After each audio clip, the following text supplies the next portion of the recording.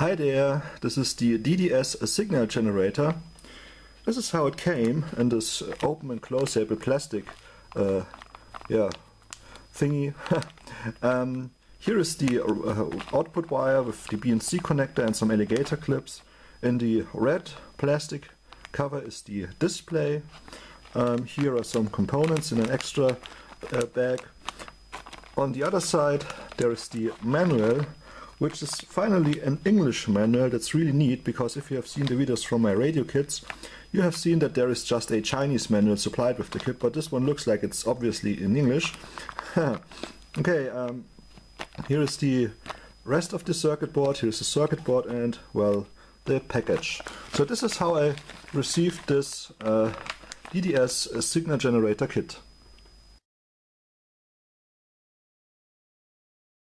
Here are some switches, the display, some knobs that you can put on the switches, some screws, some connectors like BNC connector, DC connector and small USB connector. The copper looking things are some devices that you can use for mounting the case.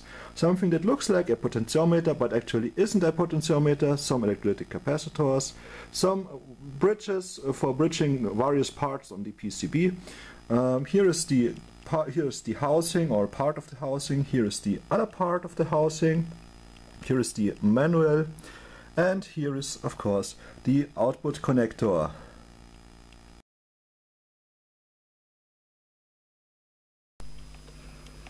So now I've built this DDS signal generator and it's working. Here you can align the frequency, for example, but you can also type it in, and it has various features.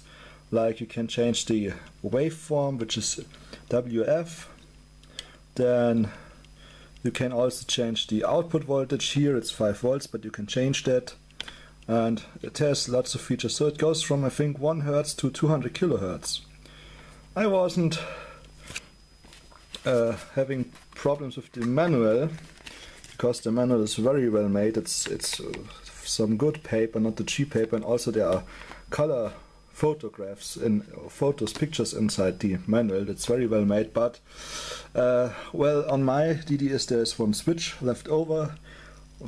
I mean, there's no place where should I solder it in, and I made a mistake that I did solder in the power switch and this device for adjusting the frequency and various other settings. I put it in the wrong way, and I was having really trouble getting it out again.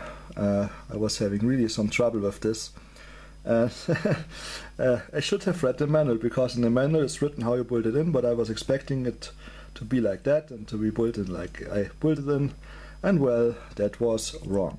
So that's the DDS working.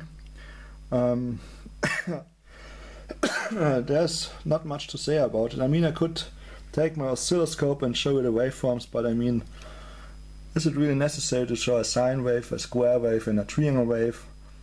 I've tested it.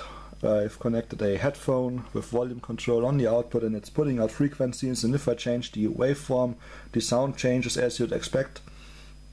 And yeah, it's working.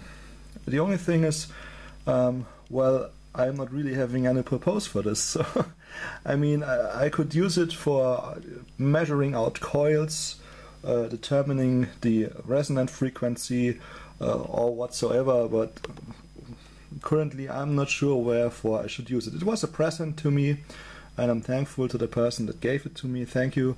But well, there it is, and yeah, that's the DDS signal generator, and it's working.